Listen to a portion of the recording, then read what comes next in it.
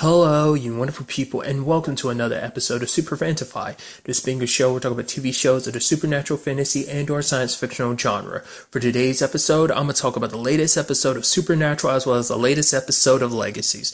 Like always, if I'm talking about something that you want to listen to, you can always look in the description down below. I include a time when I start talking about each of the respective shows. So, for example, if you want to hear what I had to say about this week's episode of Supernatural, you can skip to what I had to say about this week's episode of Legacies. But the first thing I'm going to talk about is this week's episode of Supernatural. So in this episode, we had Maggie going on a hunting trip by herself and sadly getting kidnapped and taken. And Sam feels the most responsible for it because he's the one kind of running this entire operation. It's actually kind of interesting because a lot of the people that he's kind of got under his wings and stuff like that, they aren't actual hunters. I'd say the only person that most likely has the most hunting experience is Bobby because he was a hunter before things went like tits up in the other world. So that's why, like, Sam is kind of training everyone because it's like, because they fought angels and stuff like that. They never had to casually worry about fighting. I mean, I'm sure, like, obviously we saw there were other supernatural things around, but the biggest threat was, obviously, angels. Like I said, there was those, like, creation, those things I forgot what they were exactly because they never circled back around at the end of season 12 when they first crossed over. There was like those modified demons, like whatever that situation was. We got that. And you know, other than angels, and that, there was like vampires and other supernatural things from that world we got glimpses of. So obviously it wasn't like, I guess everything else had been wiped out by the angels, so it wasn't as bad. So it's like, oh, you got to inform all these people about all these different things that exist in this world. And the fact of the matter is, like, how to take care of them, the lore and stuff like that. Oh, signs that you'd be in, like, oh, these killings match this particular supernatural creature. That type of thing.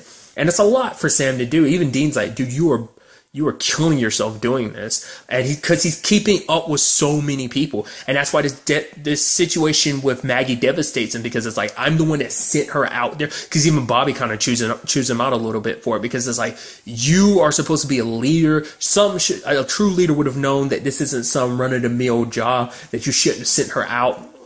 She wasn't ready. And Dean's like, when are any of us ready? Which is a fact. Like, no one is 100% ready when it comes to this whole hunting thing. Like, even the most skilled people, even people who've been doing it for a while, still end up getting caught off guard. I mean, and it's just kind of like, there is no being ready 100%. I mean, let's take Sam and Dean. I'm pretty sure their situation wasn't all like, oh, you're ready. It's kind of like, you know, even they probably weren't ready when it came to the whole hunting thing. I mean, especially being as young as they were when this whole thing started. But nevertheless, a lot of interesting things came up about this episode. Well, we'll kind of break everything down.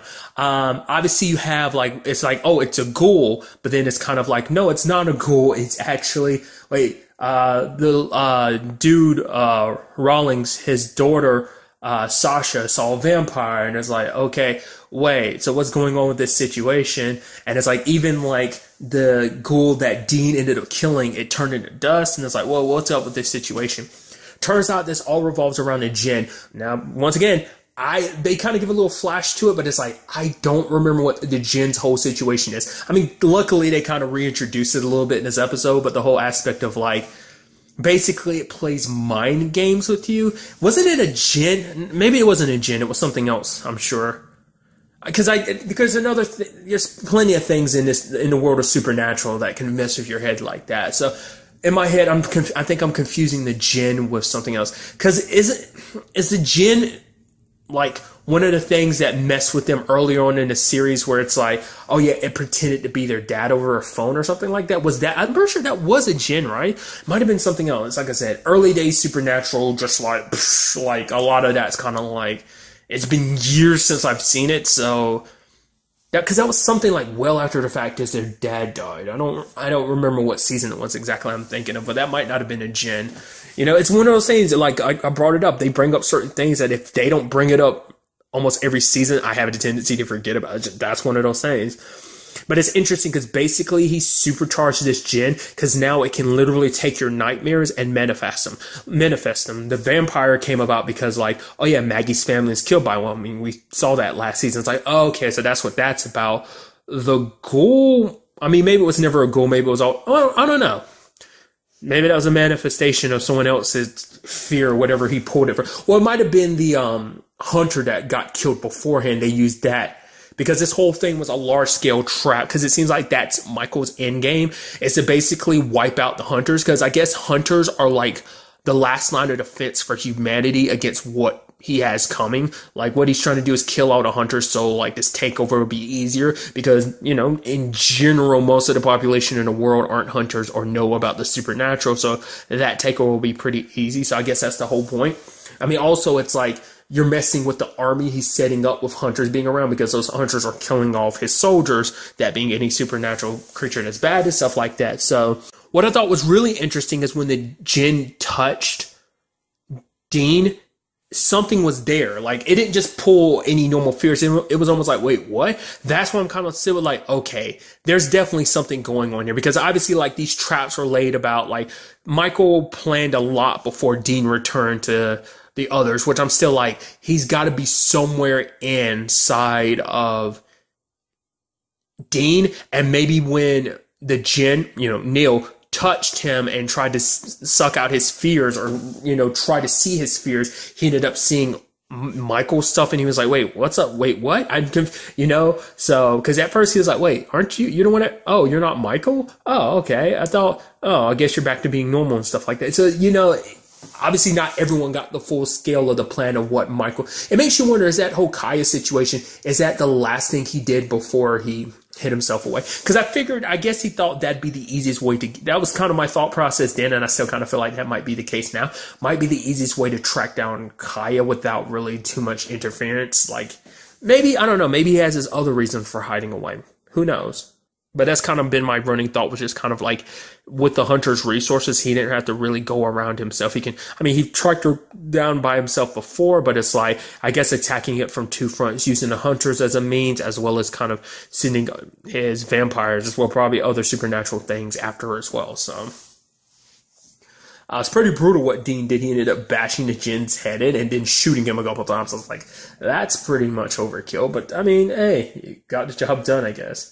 It's kind of interesting because there's a few things like Dean and Sasha kind of bonded over the fact is of like, oh yeah, like dad issues. Like for her, it's like her mom suffered from depression. Her dad wasn't there. And it's just kind of like, well, things were never really good between them. He wasn't really always there. And she kind of always had resentment towards him for that, especially because she looked at him as like her hero growing up, which is funny because, you know, it's exactly like Dean's situation to a certain extent. It's like, their mom died and their dad fell apart, which kind of happened in this regard too. He was kind of all, well, their situation being a little bit different, but eventually it kind of played out in a similar sense of like, oh yeah, their dad was kind of always away on his hunting trips, and, you know, Dean and his dad had definitely had their issues. So it's kind of like, oh, you got to let the past go, because if you don't, it's going to drag you down, because it's like, there's nothing you can change. You just got to let it go, which even Dean's kind of like, he's trying to, which obviously he ends up talking about later on about it being his current situation with Michael, everything revolving around that.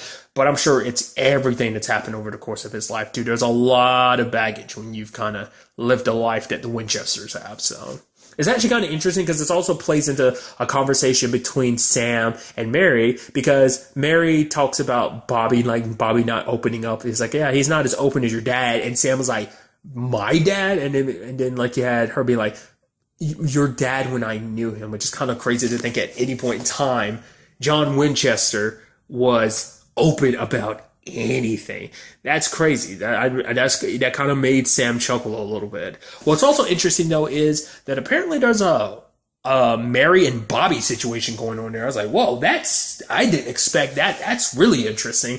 I mean, all that time they spent together on hunting trips and stuff like that, I guess it's no surprise. I mean, who knows how time really works? Well, I guess it works the same way in both worlds, because like the whole portal stayed open for however long it did. The time frame didn't change even when they were on the other side. They didn't get more or less time while they were on the other side. So it's like time worked the same. Because I was wondering, like, not less while Jack and Mary were helping. I mean, to be fair, we don't know how long they were helping like the human resistance in the other world, like before Sam and Dean came to rescue them. So they could have bonded there, but also all the time they spent together here, because they get partnered up a lot. So, and that seems to be on purpose. Because even Mary was like, yeah, I thought something was happening between us. But I love her kind of being bashful about it. She's like, I don't know why I'm talking to you about this, like, you know, with Sam. But, you know, Sam was kind of all for it. It's like, yeah, you don't want to get back out there, get back out there. And even Dean kind of supports it later on, of just being like, you deserve to be happy which is kind of interesting that we're having this conversation. It's like, it's kind of weird being like, yeah, do your thing, mom, be happy. You know, I think it's kind of a funny conversation. I mean, to be fair, the last person we saw Mary get close to was Catch. So it's kind of like, ooh. It's like, well, you know, Bobby's better. I mean, to be fair, we know Bobby. At least we knew this world's Bobby. But you can tell at the core, the other world Bobby is kind of the same. Except there's some interesting things because Mary ended up finding out a little bit more about this world's Bobby story. Which, am I being stupid? I can't remember to save my life. Like, the whole situation with his wife, I remember that because there was that whole episode a little while back where basically a lot of people were coming back to life, like Jody's son and Bobby's wife. They kind of went all zombie-ish later on, but that was kind of the whole thing. I think Jody ended up having to put her son down, and Bobby had to put his wife back down again, which is sad because it's like you had to put her down before, and now you have to do it yet again. I forgot, not unless someone else had to do it for him. I don't remember. This was a good couple seasons back, so. But I kept thinking the entire time, like, does Bobby have kids? It's like, no. Did he have like daughters or something like that? Am I confusing this with a different show or something else entirely? Because weren't there like some twin girls that came haunting Bobby? Maybe they were girls he was trying to save, but he failed to or something, and like their ghosts were haunting him. But I could have sworn like he had some twin daughters or something like that. Maybe I'm being, like I said, I'm strongly feeling like, man, I'm just being stupid. But I could have sworn there was something like that. If you know, please let me know because it's going to bother me. I might look it up myself, but I could have sworn there was like some like daughter situation that he had. Like, is that something he kept from Sam and Dean? Or is it just the fact of the matter is I'm confusing it with something else? I'm most likely confusing it with something else, but do please let me know. And speaking of Otherworld Bobby, in contrast to him having no kids, even though for whatever reason in my head I'm thinking he does have kids, Otherworld Bobby actually had a son named Daniel, and it seems like they kind of had a similar relationship to like the Winchesters in the sense of like they lost somebody, they kind of dived heavier into hunting because it kind of took away the loss for them. So that's what, you know, Bobby and his son Daniel did. And then on top of all that, him losing his son, not knowing whatever happened to him, because it's like they never found any of the bodies. So when the angels took him, we don't know what happened to him. I guess like him with his eyes burned out, they're like, oh, they crucified me, they tortured me. They're like, obviously that was pulled from Bobby's nightmares, manifested his thoughts on what happened. So, I mean, it does beg, because there is the whole question of like when this whole thing is dealt with, when the whole Michael situation is dealt with, they're going to go back to their own world. I guess they're going to use everything they've learned from this world and take it back to theirs to kind of take it back from whatever remaining angels are left, plus all the supernaturals, just kind of taking their hunting skills to the next level. Which is going to be interesting because I'm curious, like the fact is they set that up. I guess it plays into Bobby and Mary's situation, but I'm also curious to see like if they bring the whole Daniel situation up into a storyline aspect or not. We'll see in the long run. I think this episode kind of set Bobby on a path to kind of realizing maybe potentially how he feels about me. I mean, like he got very protective when it was like, I mean, well, to be fair, I think any other circumstances he would have done the same thing. But, you know, taking Daniel out like that, even though he was just a manifestation to protect Mary, I think that kind of speaks volumes in itself. But for him, it's like, yeah, he's been going crazy with the whole hunting situation because it's like, yeah, he halfway expected himself to die in the war that Daniel potentially did. And it's like he ended up not dying in that war. And so he's been looking for a new fight every time. He's basically been charging forward towards death, which Mary's like, don't do that. Like, I don't want you giving up, which he's like, I don't know how else to live. And so Mary and him are going to take some time away to kind of, you know, get him out of his funk, to kind of get him living again. And I'm sure that's going to lead to, you know, things happening between them even more off screen. But I'm very interested to see what that ends up being. But yeah, we have Sam and Dean warning all the other hunters. They know, they end up bringing up Garth, for example. I wonder when they bring that character back in any shape or form. I guess that just depends. I don't know. I mean, I like DJ Qual, so I'd like to see him gonna pop up in the show again. I mean, let's not forget him being the whole werewolf situation. Ain't the last time we saw him when he got turned into a werewolf? Like, I think, like, we saw a photo of him, like, back in season 12 when the British men of letters were doing their thing, which I'm curious to see if they pop up in any shape or form. I mean, Sam and Dean kind of made it pretty damn clear, like, you stay on your side of things, we'll stay over here. But, you know, it's Michael doing his thing, and there's supercharged supernaturals here in the States, but, you know, it could easily be around the world too. So it's not just affecting him, it's probably affecting everyone. So there's that whole situation. Obviously, I'm going on a tangent, but nevertheless. So now that's even more threat they got to worry about, because it wasn't just an isolated thing. A lot of supernaturals, because before things got to where they are, like I was bringing up earlier, and he said like a lot of traps were set for hunters. So it's definitely going to be interesting going forward to see what modifications have happened to a lot of supernaturals you come to know about. Like, obviously, it came up before, the whole situation of, like, vampires not registering, like, vampires, like, the typical signs of, like, oh, yeah, was it, like, dead men's blood, for example, won't reveal a vampire just because of just the modifications that he put them through, so. But you also have Dean worried, because for him, it's like, because for almost a brief moment, Dean was able to kind of put all that Michael stuff behind him, but now it just kind of comes back and reminds him all the stuff that Michael did, you know, what they did. Now it's kind of like even more people's lives are in danger because of it, you know. It's just like, I mean, that's what the Winchesters kind of do best. They kind of turn everything and kind of blame themselves for not saving everyone and just not, I mean, especially in Dean's case, because it's like if I had just fought back more or said no, like we wouldn't be where we are right now, and Michael wouldn't have even made greater threats out there doing whatever it is that he's doing. So, but Sam's going to do whatever it takes to find a means to killing Michael, which is like the current only thing left is Dark Kaya's weapon. And it's like, well, we got to track her down first, and she's not willing to give over that weapon. I wonder is there any, I mean, I guess it's because like that weapon's special, so it's kind of like she can't trust it with anyone else's hands because it's like it's her weapon, so I guess there's that. There might be special attachment. I'm very interested to see if we kind of learn any more about Dark Kaya in this season, like learn more about her background as well as the bad boys, you know, so. But I'm very interested to see where all this takes us going forward into the next episode. And now moving on to this week's episode of Legacies. Quite a few things went down in this episode. So we find out a little bit more about this gargoyle situation. It turns out it has some kind of connection to this knife. At the very least, it seemed like it protected it. It seemed like that was kind of its sole job. And the reason why it's kind of attacking people in the school, because it looks at everyone as an enemy.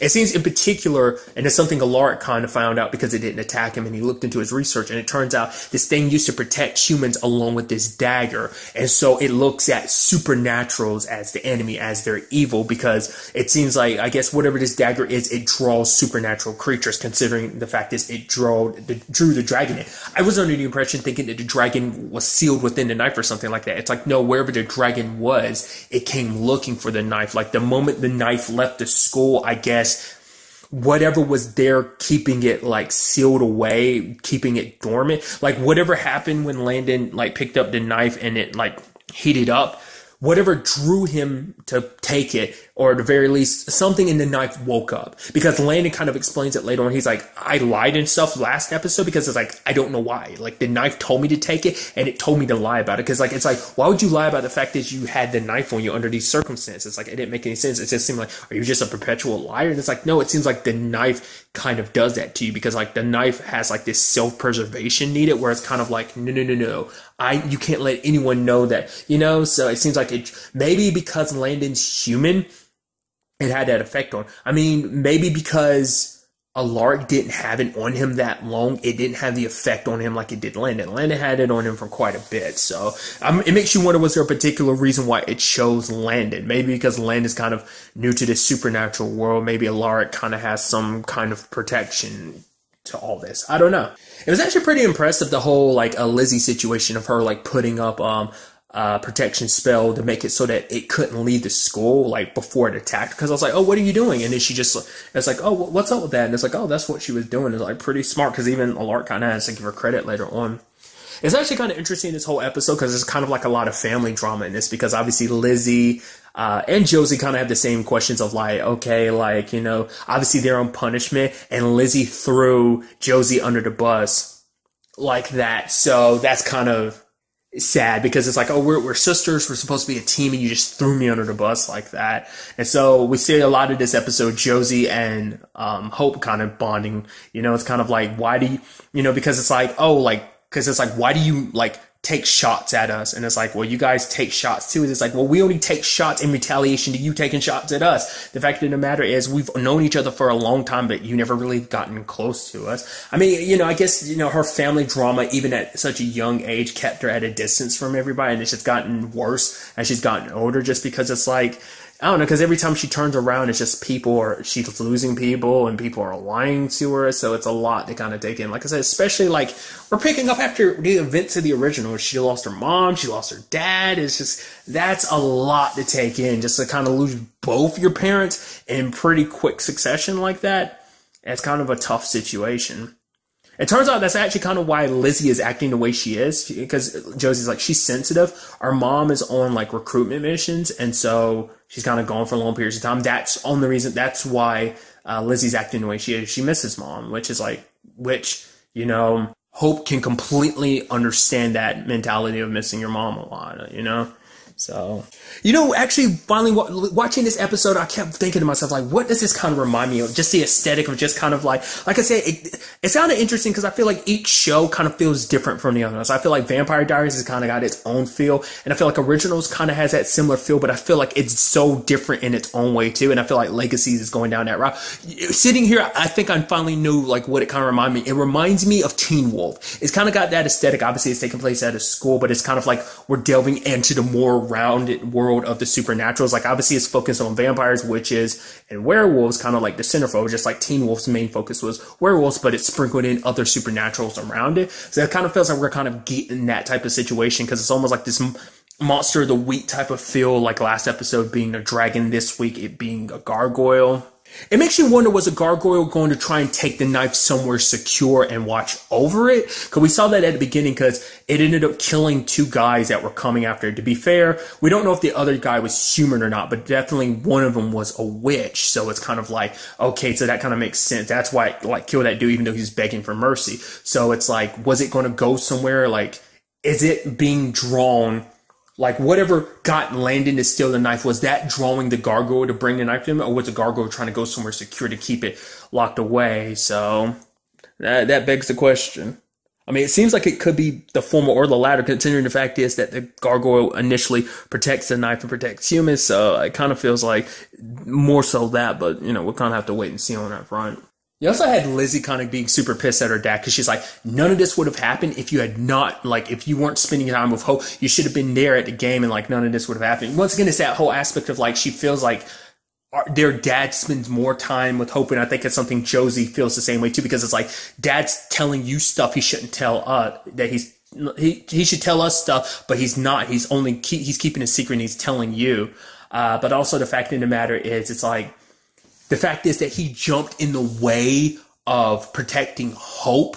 Like, if it was them, I think she'd be a little more understanding, but Josie saw it's like, no, you jumped in front of that thing, it could have killed you. So it's that, but it's also like, I think on some level, it's kind of like, also, it's like you did it for Hope. It's like, if it was for us, because they feel like they're not the most important thing to their dad, which like they, without question, are. Like, he's fought tooth and nail for his little girls, you know? So it's like, he's loved them. It's been a thing ever since they were in, you know, in Joe's belly, which is weird to say it like that, but you know, he fought for tooth and nail for them back then, and he continues to do so now. So, but it's just that complication. They just feel the distance between them and her dad. So, where you have Lizzie kind of being more emotional, Josie's the same way, but I think Josie kind of buries a lot of stuff. Whereas like Lizzie wears her heart on her sleeves, I feel like Josie kind of buries hers deep down, which is kind of interesting. They both kind of had the same issue, but they kind of have two different ways of like dealing with it, which is kind of interesting.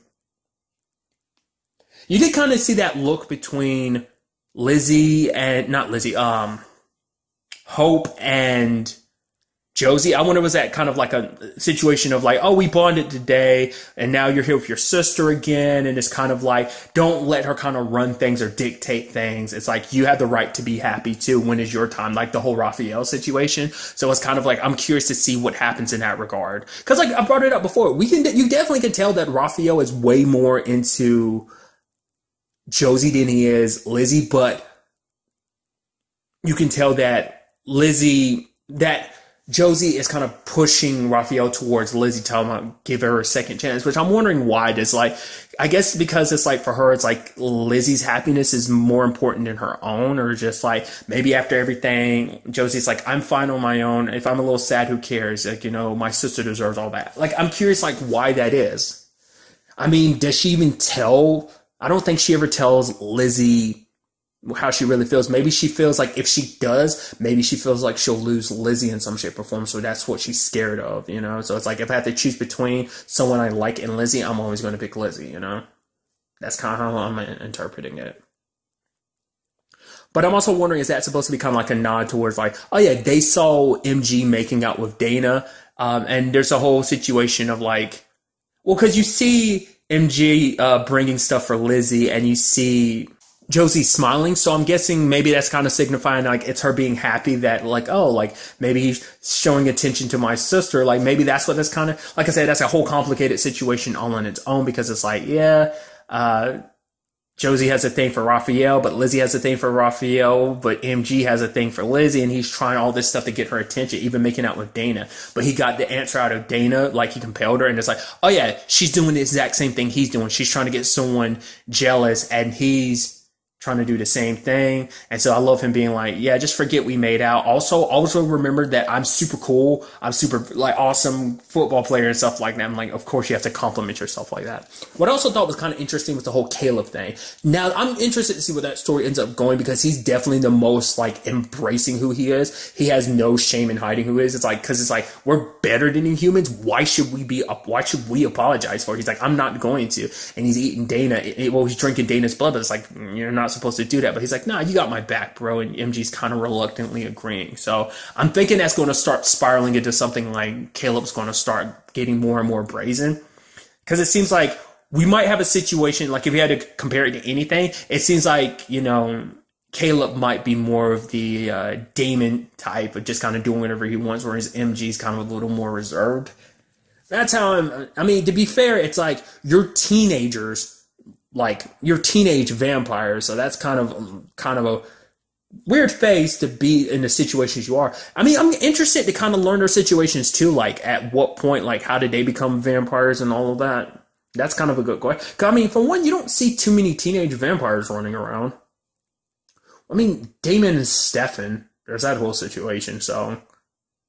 Well, they weren't even teenagers. I mean, they borderline count as teenagers. They're like, I think they were like 18. I mean, they're kind of 18 the entire series. Like, there's that whole situation, but nevertheless, it's like one of those things of like, don't think about it too much. Don't nitpick, you know? So, I think that's what that borderline's at. But I'm pretty sure like Caleb and MG are supposed to be, I would assume, younger than that, because everyone's kind of like around that mid-teenage years of being like, what, 15 or 16, I'd say roughly everyone is, so.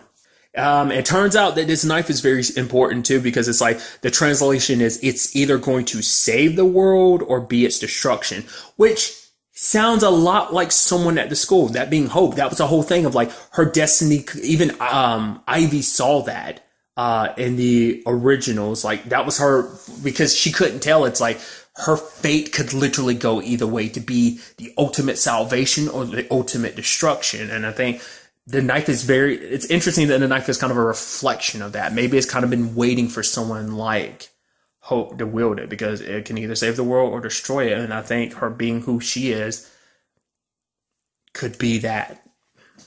You know, I'm curious to see what that ultimately ends up being. We do have Alaric giving it to Dorian to kind of go off on, I guess it's kind of like keep the knife moving, keep it so it's not in just one place. I guess that's the whole point. Or maybe try to move it somewhere isolated. I'd assume it's to kind of keep it on the move, because that way no one's worried about it. But other than that, there's also the situation of Raphael and Landon. It's like no matter what happens, we've got each other's back. They're trying to scam people to get money. And then lo and behold, it turns out one of the people that was betting money for them, I had a feeling, somebody there could be a hunter or something like that. And it turns out one of them was. He ends up getting killed by none other than freaking Jeremy. I was like, what? I knew it's got to be like someone like they're here. I'm like, it has to be someone Alaric had to keep an eye on. Because it's like, for one, Raphael being kind of new to this whole supernatural world is kind of like, yeah, he's kind of, you know, plus Landon being the one who stole the knife and caused that whole complication. It's like, yeah, keep an eye on them. But it's like pretty dope that it's Jeremy that's doing it. Remind me, I could be 100% wrong. He lost it, right? the hunter's mark. Didn't he lose it when he died?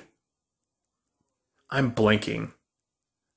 But that's pretty dope. Just kind of that little bit of a thing, like because it gets you excited too. Because you're like, because that's the cool thing about this world too. It's kind of like the same thing as what is it? I mean, well, it's the same network and everything. It's like the Arrowverse. You share characters because this all takes place in the same universe as the Vampire Diaries and the originals. So any character from both shows could easily pop up. So I think that's pretty, that's a cool thing about this whole situation. It seems like Raphael has, come back to the school, but he's not going back without Landon, which is definitely going to be an interesting thing because Alaric can't kick him out. And there's a whole, at this point in time, it's like you kind of need him around, which is definitely complicating between him and, Hope, especially considering the fact is Hope thought the note he wrote was very sweet and stuff like that, but I think she still has complicated feelings towards him. It's like they never kind of thought they'd see each other again. So, because she doesn't know whether Landon's telling the truth or when he's lying, which he kind of has borderline lied on his own, but there's also the situation of like, the knife kind of calls some lies there.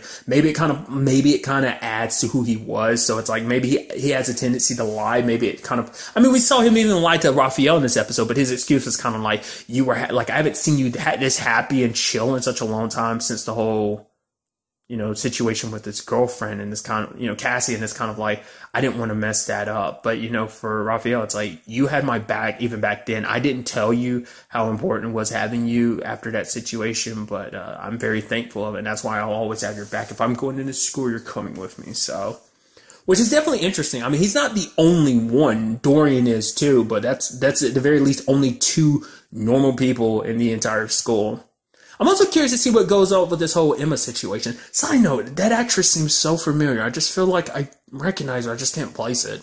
But her being the therapist, she's even saying like, yo, Alaric, you should come to therapy too. You're not exempt from this stuff. Because Alaric's kind of wearing a lot of hats. He's being, a teacher, a father, trying to figure out this whole situation on his own. And it's kind of like, that's a lot to handle on your own. You need to get help. And, even Hope kind of talks about later on of like, you want me and Lizzie and everyone to kind of work along. You want this school to work where you can't keep secrets. And it's like, okay, he's out in the open. He tells them about a dragon and a gargoyle. So it's kind of like, okay, so like I said, we're picking up, just like I said, expanding upon this world, creating other monsters in it. And I love that. We see what I'm assuming is Dana and her friend Sasha getting killed at the end. So it's kind of like, okay. And because it seems like they were relatively close to the school. It seems like the school is kind of going to be the magnet for all things supernatural. I guess, because I assumed it was that, but maybe Dorian, I'd assume Dorian was kind of taking a road trip, but maybe he's secretly staying at the school and maybe he knows exactly where it is. Maybe he hid it in a specific spot and only he knows the location. I don't know. We didn't get a look at what it was that attacked Dana and her friend. What I'm curious though is obviously that's probably it being around the Salvatore property is going to be like, yeah, that's probably going to draw in cops. To be fair, Matt is sheriff and everything, so he can kind of sweep stuff under the rug. But we already know how Matt feels about sweeping up the supernatural. Like, this is to kind of keep a balance, but it's kind of like there's only so far he'll go about things. So it's kind of like this being a supernatural thing. I don't know. It's definitely going to be interesting. I'm curious to see where all this kind of takes us going forward into the next episode. But really, that's all I wanted to talk about in this episode. Till the next time we meet, be happy, be safe, live life to the fullest, and enjoy it. Good day and goodbye.